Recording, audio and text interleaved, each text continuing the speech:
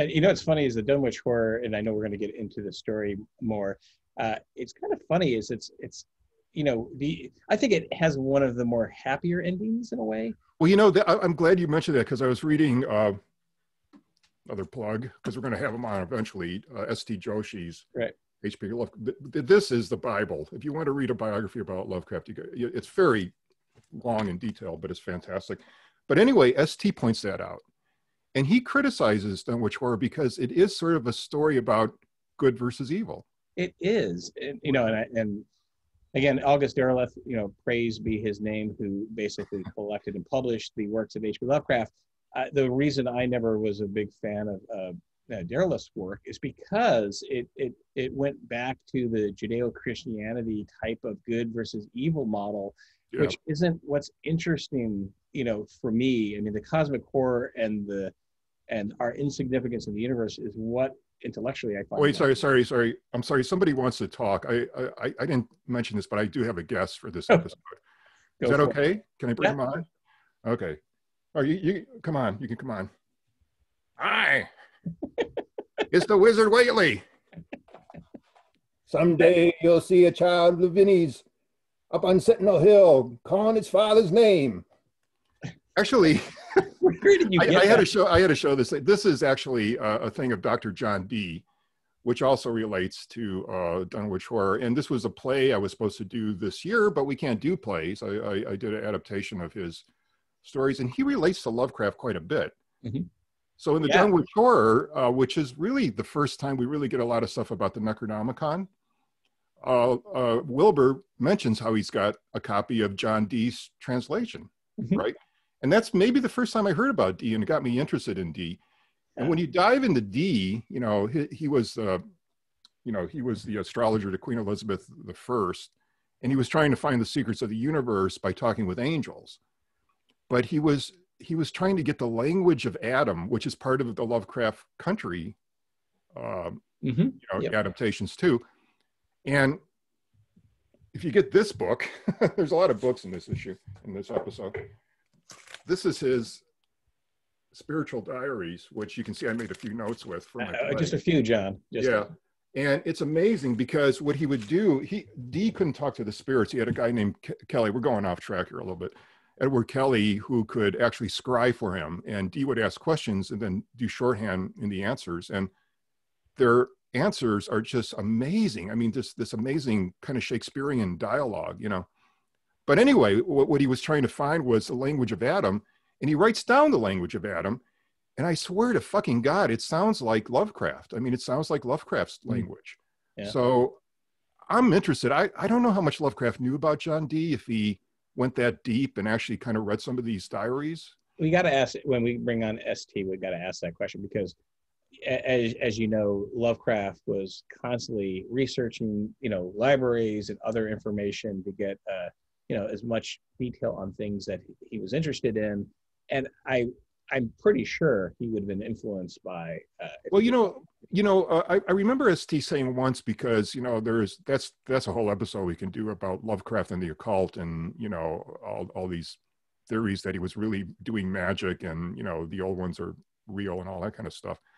But ST once said his knowledge of the occult was whatever was in the Encyclopedia Britannica, you know, basically, you know, those things. So, but I don't know. I mean, there's a lot of like parallels between him and Dr. Dee, and him actually bringing it up in the Dunwich Horror, I thought was pretty interesting. And just before we transition off of, you know, John Dee here, a little more contemporary reference too, if you didn't know, is Neil Gaiman. What do you mean? Yes, he looks just like you, John. I think he really modeled it after you. It's kind of Dan O'Bannon-ish too, a little bit, isn't it? Yeah, a little bit. Anyway, hopefully next year, if you're in Los Angeles, you'll see this play. So we'll see. I'd love to. Hopefully, I'm not talking to you. I'm talking to the audience. Oh no, I want to. Care about you, audience. Whatever. But I was just saying, John Dee, the more contemporary reference for audience members might be Neil Gaiman's Sandman. Yeah, he's in Sandman. Yeah, Dr. Destiny is John Dee. So yeah. Little aha. Yeah. Anyway, so they also think, like, if you go into the Shakespeare's one play not one play, but that he kind of wrote by himself. It wasn't an adaptation, was The Tempest.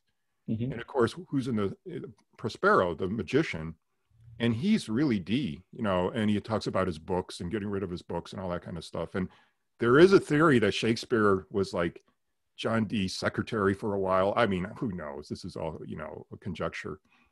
But Prospero is like John Dee. I mean, the way people play him. Anyway, so that's cool. So let's go back, reel it back a little bit. Let's talk to Lovecraft. Yeah, and get back to the story. So we were talking about, you know, the story kind of has a happy ending. It feels very, you know, simplistic. Well, why don't you talk about the movie itself? Like, go over give a brief description of it. Yeah, you're talking about the Dunwich Horror, right? The movie adaptation by Corman and Daniel Haller, who we got to interview. Yeah. He's no longer with us, is he? I don't know. He passed, but we were the last ones to get an interview with him too. So we were? Wow. Yeah. Yeah. As a matter of fact, I mean, like over the years, people have asked, can we, you know, cite this? And I was like, sure. Yeah. But, you know, Dan, when, you know, we met him, you know, he was pretty frail at the time, but it was kind of interesting, you know, because he was an art director, right? He was art director on Haunted Palace. He, you know, he was given some opportunities to direct, right? And the Dunwich Horror, you know, felt pretty sloppy. You know, it was like early 70s, right? And well, it's of its time, definitely. You know, 1970 was my. Remember when we were talking to him? He says, "Yeah, we were in a bunch of kids. Yeah, we were in a lounge and drinking, and we just wrote it on cocktail napkins, and you know, there is a structure, and that, you know, they kind of knock it out. You know, another thing. Sorry to interrupt you, but you know how like Lovecraft became very sexual. All these movie adaptations, especially with Stuart Gordon stuff, my old buddy. Sure. But this was the first, I guess, because it gets very. Now we think it's because of Rosemary's Baby, but there's some sexual elements to this thing. Oh yeah, absolutely. Well, I mean, if you look at the poster, you know, I can't. I mean, it's a cool poster. Wrong way. I'll go this way. You know, interesting is, you know, I'm a poster collector, as you know, John, and you know, I'll put the artist information up here later. But like the artist who painted this was like his last poster in Hollywood. He was just burnt out. He got tired of like the exploitation. Like he didn't really get to be an artist. And you can tell if you look at the poster elements, it's very satanic, you know, and it really is trying to tie into a more contemporary and I think more, you know, mainstream notion of horror, which again is not, it's the opposite of anything that we like about Lovecraft and cosmic horror, because it's not about, you know, God versus the devil. It's not Satan. It's not Judeo-Christianity. It's really about, again, our position in the universe and how we are insignificant, and that there's all these other things before and after humans, and that like we're arrogant. We think that we are the right. And that's why Dunwich Horror is kind of an outlier in his work, because it's exactly the opposite. We are very important. We got to defeat the evil creature, you know. That's why I never really liked it, because it felt against, you know, most of the tenets that I think Lovecraft was trying to focus on in terms of cosmic horror. Well, let's talk about the movie first a little bit more. You know. Okay, sure. Yeah, I mean, we've got our cast of characters. I think the sexual aspect you were bringing about, having Sandra Dee as part of the, the cast, and the making use of, in terms of publicity and marketing, the fact that she was naked on the sound stage, and they had to reduce it. It was all for publicity, right? This was all just to get attention to the set. And it was very Rosemary's Baby, let's face it. Yeah, Rosemary's Baby is like 2 years before this. Yeah. And of course that is a part of the plot of, where Lavinia conceives this child through Yog-Sothoth somehow, So, but we'll talk about that later, because it's part of it's sort of the hero's journey. It follows that with a miraculous birth and all that stuff, but I'll talk about that a little later. But yeah, I mean, and it's funny because I saw at the recent Lovecraft Festival, there's a movie called The Deep Ones. Yep. Did you ever watch? You did watch it. Okay. So that's Rosemary's Baby too, isn't it? Yeah. It really is. I mean, the parallels are there. Yeah. I thought it was a pretty good film. I hope you liked it. I don't know. Well, yeah. rape scene. Talk about it. Yeah, yeah. So, but yeah, yeah. Overall, it was it's very much like that. The cult, and being part of the cult, and then Well, I thought, well, we're getting off track, but the deep ones, it really was Rosemary's Baby in the sense of the weird characters, because Rosemary's Baby have all these eccentric characters that you would not think were Satanists. The old lady, the old guy, and all this kind of stuff, and that's what the deep ones does too, pretty well. There's some great little characters in it, I thought. Yeah. But anyway, yeah. So the movie version also has Ed Begley Sr. in it playing Dr. Willett, and he's great in it. Yeah, I think I got. Oh, am I in? Is he in there? Nope. But no, there's Sam Jaffe mentioned right there. But yeah, I mean. And of course, Dean Stockwell, he gives a really good performance of it, of Wilbur, although he's nothing like Wilbur in the, yeah, right, that was all it. Because remember when we were talking to Dan, he mentioned that, we asked him about all that ritual stuff, and he said it was all Dean, right? It was all Stockwell. We should try to get him sometime to talk. I wonder if he would talk about it. Why not? Why didn't we interview him for the book? That's, John. So we were stupid. I don't know if we're stupid. I mean, the book already had, in that second edition, hundreds of pages cut out because of size. So, yeah, but I think using this form or other, website or whatever, we can definitely keep, expanding this volume of, unnatural lore here. When man was not meant to know. Yeah. Anyway, in the story, in the movie, it's said on the UCLA campus, standing in for, although they don't call it Miskatonic, they call it Arkham University, which is interesting. Yeah, I wonder why they did that. It's like those little weird changes. Maybe it's easier to say. I don't know, but maybe it's just easier to say. Let's make it easy for the actors. I don't know. Miskatonic sounds a little wonky, right? Although it sounds appropriate, but but the movie, one thing I got to say is that I love the opening credits. With the cartoon, that stuff. It sets the tone. But that's Satan too, where Satan swallows him, or Pan, or somebody. And this is where I just get kind of like film adaptations, especially in the 70s, because I think the influence of all the devil worshiping and and that goddamn Les Baxter score, man. It's so dumb for this movie. But with the drums and it's like it's just of his time, it's the editing style, the real choppy editing, and but I like a lot of this movie though. It's entertaining, I think. Yeah, it's okay. It's just, again, it's the classic thing for those of us who are excited to see an adaptation and then we're disappointed. But by this stage, most of the time, you set your expectations pretty low because most people don't get it. And especially back in the day, the early adaptations clearly don't get it, or the marketing departments and publicity departments want to go in a different direction, right? Because, well, how are we going to sell this? Cosmic horror is hard to sell, but hey, Satanism's hot, Right. Yeah. Literally. Yeah. And I just find, again, it's the antithesis of really what the cosmic horror weird tale tradition really is. It's interesting you say that too, because as marking, it's very, the Dunwich Horror itself, the story becomes very cosmic when he talks about the plan of the old ones. And just read a quick quote from it, if I can do this. Let's see in the way. Sure. Yep, but so there, this is like, Armitage was discovering what's going on, and he said he would shout that the world was in danger since the elder things wished to strip it and drag it away from the solar system and cosmos of matter into some other plane or phase of entity from which it had once fallen, vigilantiness of aeons ago.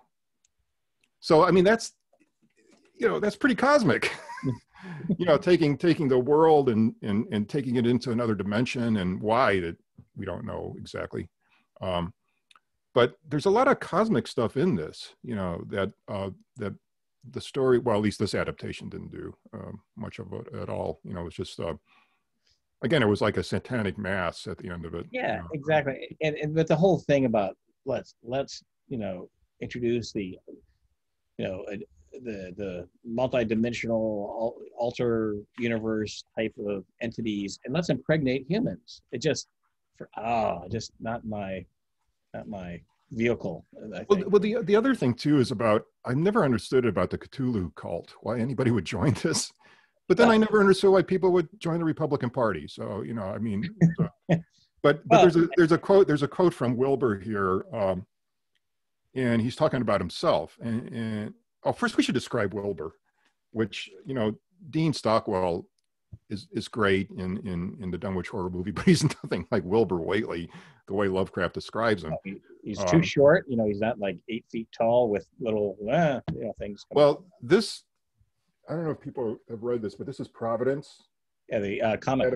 The comic book by Alan Moore. Mm-hmm. And it's a deep dive into, and his conceit is that a guy named Black went to all these places in New England and actually saw the things that Lovecraft later would base his stories on, that all this stuff was real. So like instead of Dunwich, he goes to Athol or Athol, I don't know how you pronounce it. Athol, yeah, Massachusetts, which Lovecraft sort of based Dunwich on.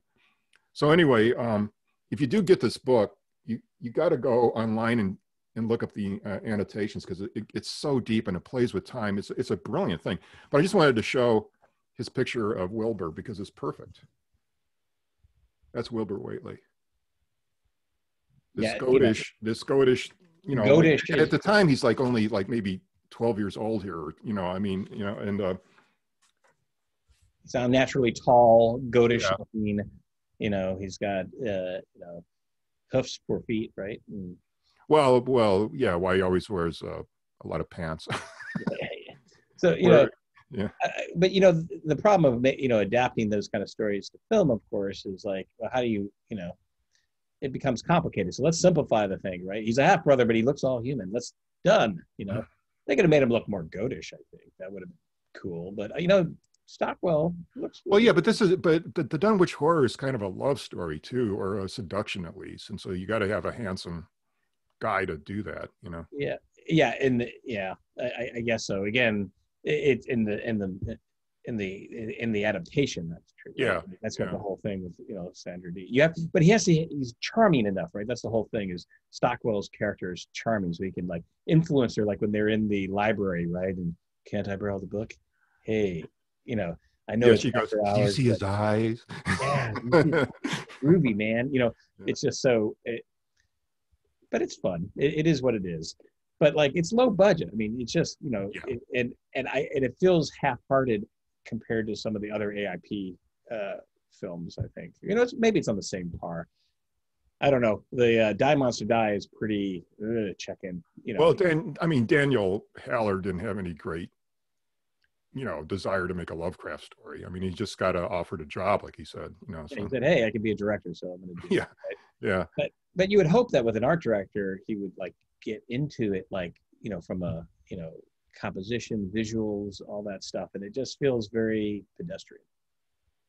Well, except the scene where she goes and meets Wilbur's twin, the woman upstairs, where in the book he's like an invisible monster, but that one scene, it only lasts about maybe 30 seconds, where all these tentacles get her, and you see an enemy. I don't know what it's doing to her. I mean, as a matter of fact, wouldn't the story just stop there, because now they have a woman that he could impregnate? Although that's not Yog-Sothoth, so I don't know. That was a little confusing. You got to do the chanting, right? You have to get the circle. You got to chant. You got to chant, right? Tonation. So I don't know. But yeah. But the beginning of it is Wilbur going to Arkham University, to hear a lecture by Dr. Willett, and he talks about, well, I'm doing research on the Necronomicon, and they just have the Necronomicon in the library on display, with a glass. Now, in the story, it's sort of the same thing. By the way, in the story, it's very moody, how Lovecraft sets the mood of Arkham and how it's real, the whole countryside is very degenerate. Mm-hmm. And Lovecraft gets his obsession about, there's there's a degenerate, there's the decayed Whateleys and the undecayed Whateleys. You know, every family had a decayed part and an undecayed part, which goes back to his obsession about, you know, I think about both his parents dying in an asylum, and this genetic's going to come and, you know, claim him one day, I think. Come back from, you know, yeah, your history, your past comes back to haunt you. Yeah, and you can't escape your genes, you know. Yeah, it's very, you know, and that's like the inevitability. Like it's almost, you know, it's that doom of like, I came from this family, and it's just a matter of time. It's like, you know, even the Shadow over Innsmouth at the very end, you know, going to break out my cousin from, you know, the asylum, right? You know, it's like, you know that you've kind of come to the conclusion that, yep, I'm part of it, you know, so I'm just going to go with the flow. But in the inevitability, it's that, you know, it's that real, you know, being crushed by the hand of the inevitable. But and no freedom, you know, no choice at that point. Like that's horror, you know. Yeah. So in the original story, I mean, Wilbur is killed pretty quickly, you know, when he tries, you know, because he's trying to get the Necronomicon, because he talks about, well, I got the John Dee thing, but it's fragments, and, you know, I need to get the Latin one because it's, you know, it's more accurate, or the Greek one. You know, Dr. Willett won't let him do that. Wait, no, Dr. Armitage. I'm getting the two guys. Dr. Armitage won't let him do that. And in the story, he tries to steal it, but he's torn apart by dogs, you know, pretty immediately. And it's an horrific scene, but Lovecraft gives almost like, you know, like an autopsy description of him, because everybody talks about Lovecraft, oh, he's so vague and it's always unnameable, unknowable, and this and that. But he can get very specific about his monsters. In this particular case, it is one of the more like really detailed. You should put up the sculpture of him that you had at the festival. Yeah. So well, you had another one where he's right there. He is. Yeah. And that is pretty much what the story says of him. You know, I mean, it's a really, the height was right. It was like 8 feet tall or 9 feet tall. Being in person on this is pretty incredible. Yeah.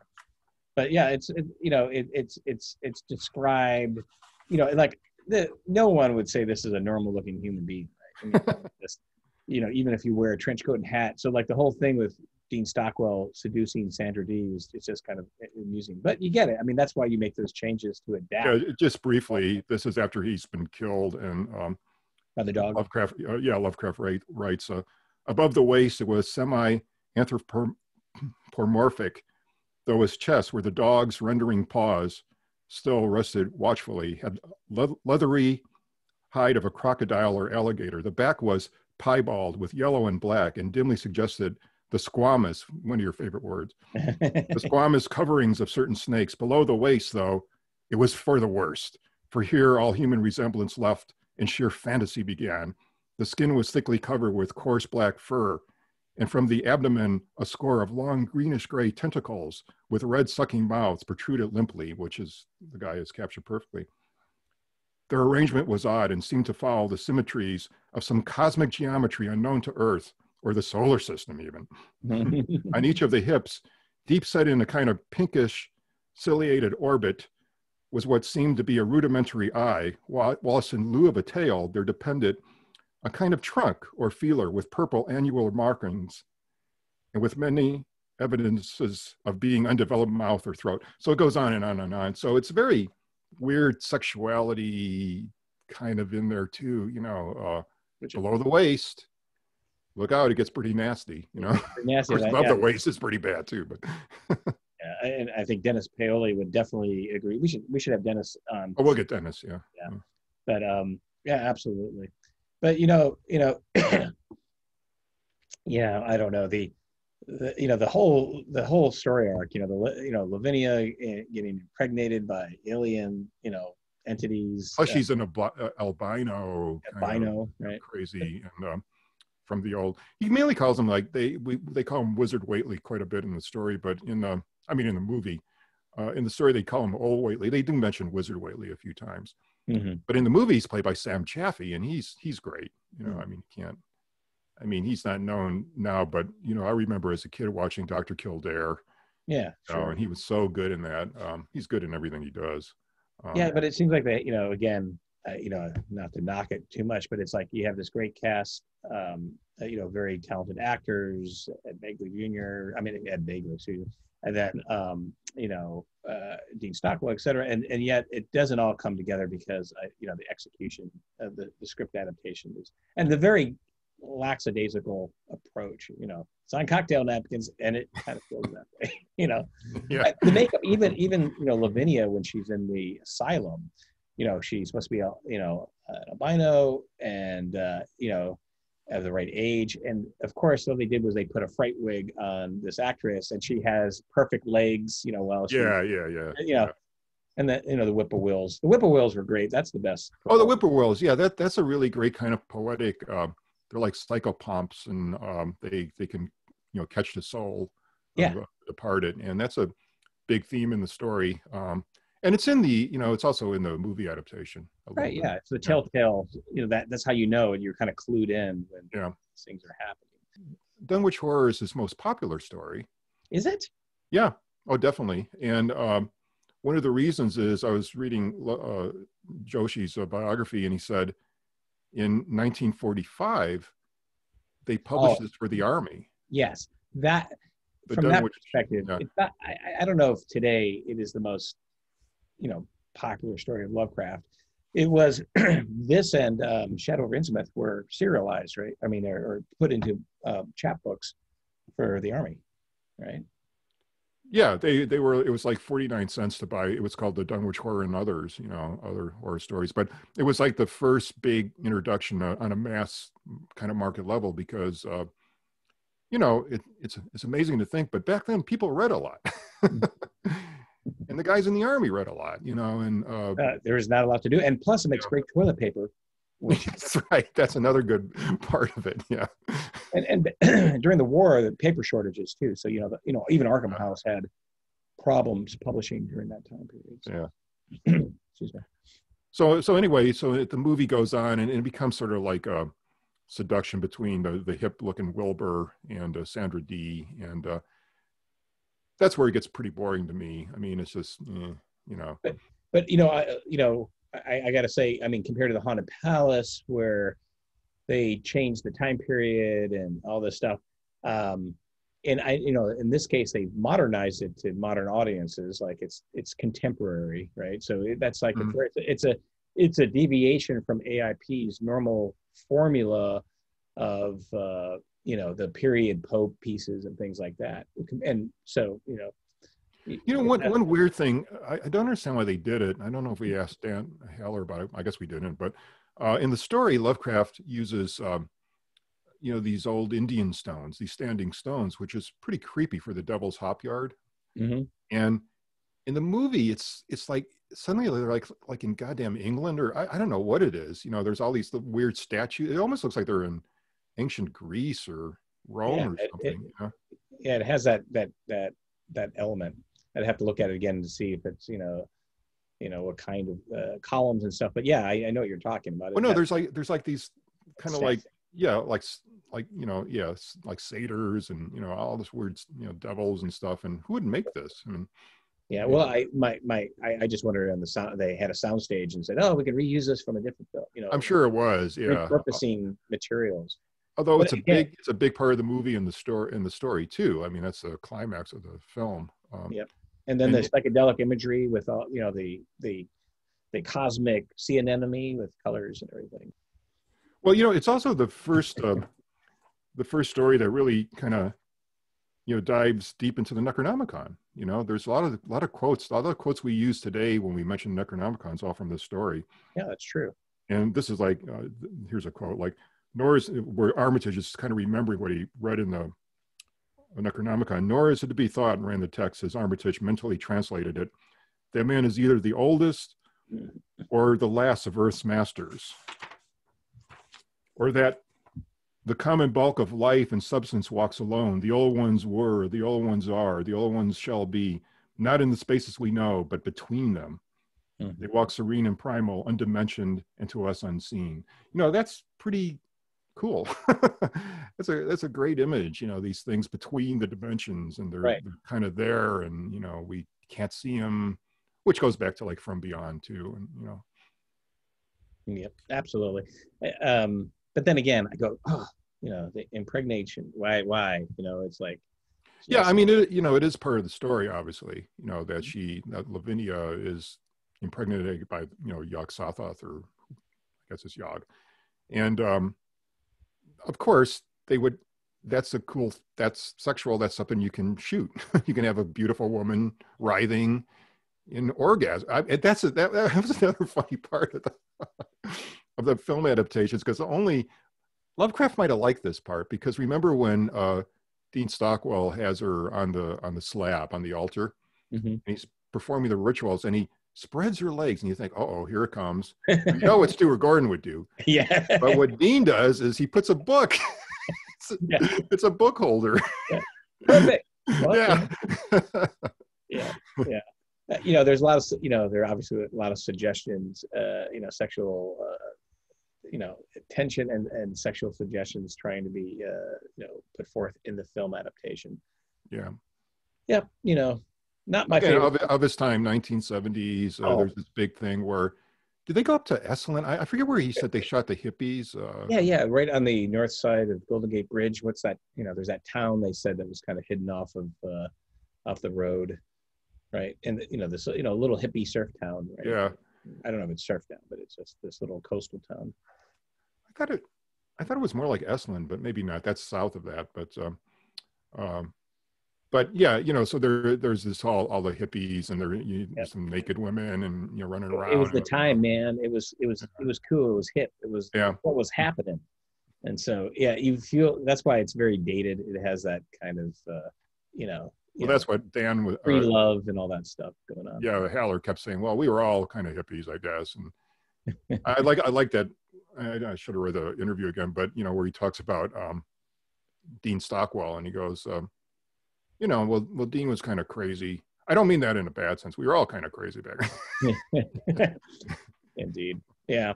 But Stockwell really sells it. I mean, he isn't like phoning this part in at all. When he does the ritual, I mean, even the stuff with, and this is all from alchemy and stuff, and the the black mass of sorry, my computer just went crazy. Do you still see me? Oh yeah, I still see you. In between the dimensions. Sometimes it says like, it wants to update and everything goes away.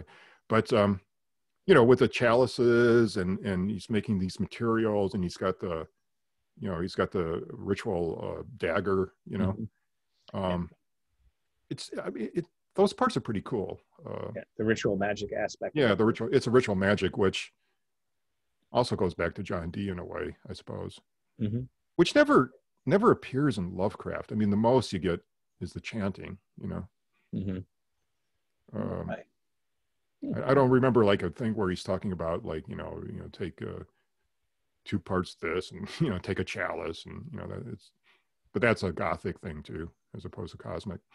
If you were going to do one thing for that film, having been a director yourself, what would you have done if you were, with Dan on set and stuff? Would you have, what would you have done? Anything? I would follow the story. I think the story is really good, and it's also, we never were able to track this down, but at the end of it, of course, Wilbur's twin escapes, right? He bursts out of the house that Wizard Whately built, mm-hmm. and he's invisible, right? And you see tracks. Right. Then Armitage comes up with this cockamamie idea to spray him with some kind of powder so you could actually see him. And as ST points out, it's absolutely ridiculous, but the reason is so Lovecraft could write about these squiggly things and the face and all that kind of stuff. But what does that remind you of? One of the major science fiction movies ever made. What are you talking about? Which one? Well, I think Invisible Monster and the demon and the castle. No, it's Forbidden Planet. Oh yeah, the monster. It's exactly like that. It's the monster. It's invisible. You see footprints. Right. And you see him when he's caught in the force field. Yeah, absolutely. It's almost the same thing. It is from that perspective. Yeah, that is that is interesting. It's interesting to, when you have these things that are, again, unfilmable, unnameable, Yeah. showing the impact, the evidence indirectly is a way to skirt showing the actual thing. You can Yeah. tell something's going on, but you don't know what exactly it is.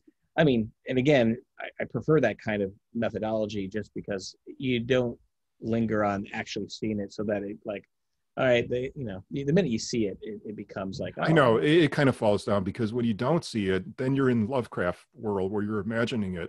You think of like, oh my gosh, how big is it? I don't know. And then you're trying to imagine.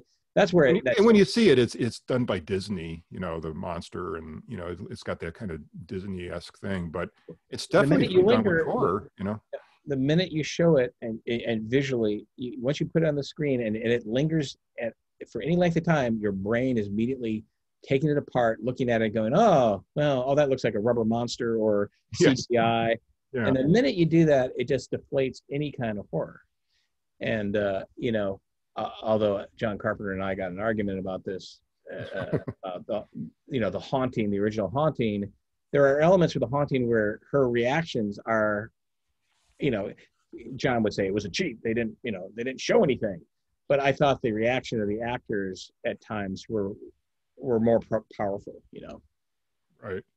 Of course, Lovecraft describes him to the Wilbur's twin, and it's sort of like a parody, of the crucifixion scene in the Christ myth, where he's going like, that kind of stuff. Help, Father, Yog-Sothoth. And it's Dan Burleson, which we can talk about, points out, he says, you almost expect him to say, forgive them, they know, not what they do. Absolutely. It has this, kind of Judeo-Christian overtones. And it does, the good versus evil, the miraculous birth. Well, let me, this might be a good time to talk about this book. And this is another, it's called H.P. Lovecraft, A Critical Study by Donald Burleson, who I got to meet when I went out to Providence.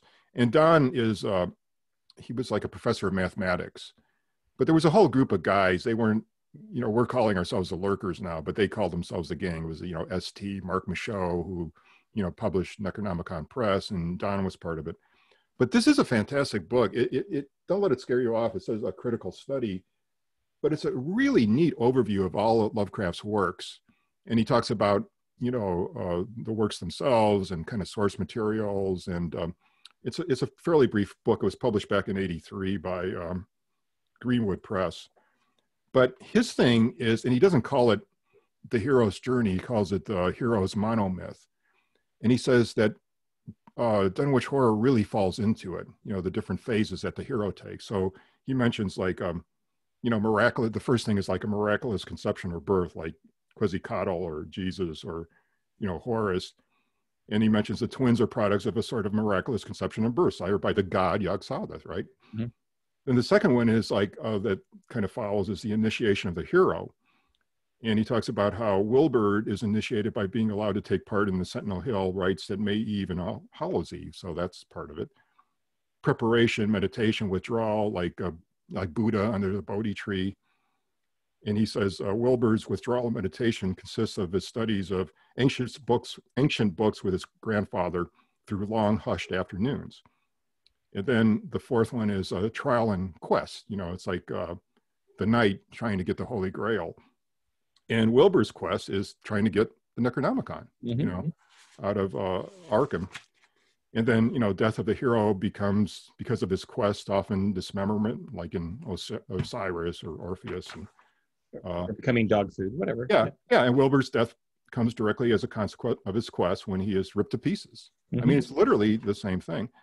Then descend into the underworld, as in the case of Jesus. Typically one sees here the theme of overcoming the forces of death. And he points out the descent to the underworld is suggested symbolically by the descent of Wilbur's twin into Cold Spring Glen, the great sinister ravine described. Now that's a little bit, okay. Yeah. But then resurrection and rebirth, as in the case of Dionysus, Osiris, Jesus, all these myths follow the same thing. But it does have that structure. And again, I know I'm pounding this, with a hammer, very large hammer. Oh, and one other thing, but and then the ascension, into like heaven or whatever. And he says ascension comes when the twin returns to his place of conception, the great table rock atop Sentinel Hill, and is returned to the Father. So it really does follow. Now, I don't know if Lovecraft even had that in mind, or it was like, subconscious. How could he not, John? Because it follows the. He never mentions that. I know. I don't think he ever. This is something that Don came up with. Yeah, but it isn't from his letters or anything. Yeah, it's not from it, but the pattern, the story, and the structure of the story just, and again, this is why I find the story not satisfying. For me, it's a little bit too germane, and not germane, just more pedestrian for what pedestrian, yeah. Whereas I look at a story like Color Out of Space, which is just, I think, amazing. That's a real unique story, and that's his favorite story, by the way, Lovecraft's story. But I think you look at the two, and they're just worlds apart. One is much, the Dunwich Horror is much more traditional, structured, good versus evil. HeroQuest, as you were saying, is pointed out. And given that, we today you would call that the hero's journey because of Joseph Campbell, and every cliche fucking movie uses it, so that's why I find it like, so much. It's not, and and the whole thing, if you're talking about ascension at the end, it's like, why would his father care? He doesn't care. Humans are insignificant. So it's going against all the tenets. This is and it's literally on an altar on the devil's hop. It's called the devil's hop yard too. I know. So like, to me, it's like, what the hell is going on? I don't mean hell as in a Judeo-Christian. Well, Lovecraft mentions in his letters that he quite liked the story, and he identified with Armitage. Like he's battling these cosmic forces. So I mean, look, nobody can be true to everything they. First of all, Lovecraft didn't have a master plan. He wrote what he wanted to write, right? What? The mythos wasn't like laid out like people think. And well, you see, I thought he was being driven by some force from beyond. That's Actually, and this was his biggest payday. It immediately got bought, and you know how much he got paid for his biggest payday? $5. I don't know. Oh, come on. $5. No, it was this is 1927, $240, which probably was a couple thousand, right? I mean, back then. It'd be huge. Yeah. So it, kept him in, ice cream for a year or so. Ice cream, coffee. Ice cream and coffee, right? And beans. Beans. It's a great diet. Yeah. So wrapping up, so here we go. We've got the Dunwich Horror. It was like 1970. Was that the right? 1970 it was made. Yeah. Yeah, and it's the first adaptation, especially for film, of this story. We have the crew from AIP, Dan Haller, who's was a veteran under Roger Corman for the Poe films as an art director. Again, given a shot as a director. Very much of its time, set in the crazy early 1970s, late 60s, mentality of free love and free love, right. And free books apparently, and from the Arkham library. You just have good eyes, John, and you say, hey, can I borrow that? He's kind of groovy. Bring it back. Oh, and also remember, it was like the first appearance of Coppola's niece, Tyla. She's in The Godfather. She's she's one of the sisters. She's a sister of the Oh, she's the Godfather's daughter. I just don't remember that fact. Tyla. Oh God. I believe you, John. We can do fact checking later and put that up on the screen. So anyway, first adaptation, not so great. It's amusing just because of its it's very time period. I wanted to mention time capsule as a movie in an adaptation. Yeah, because we mentioned the goofy Les Baxter score, but the other two movies that we talked about, The Haunted Palace and The Resurrected, they have great scores. Ronald Stein is a fantastic composer, and he does a great thing for The Haunted Palace, and then Richard Ban wrote the score for Resurrected. Yeah, I just wonder, you know, what they asked him to, you know, say, hey, we need a score, and he's like, oh, this is so goofy, and he kind of took, you know, took the piss out. I think it's again another kind of echo of Rosemary's Baby that has that weird score, you know, yeah, with a harpsichord and but kind of rocky kind of thing, you know. Oh, you got it? Oh.